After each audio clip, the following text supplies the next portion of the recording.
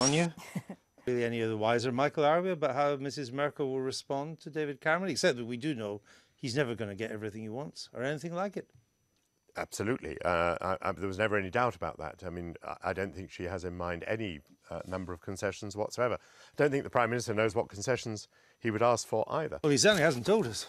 The connection between the previous discussion we had about Scottish independence and this one, of course, is that if we did get to a referendum, David Cameron's government would use the same tactics that they're using in the Scottish referendum. In other words, they would try and scare people rigid about the consequences of leaving the European Union.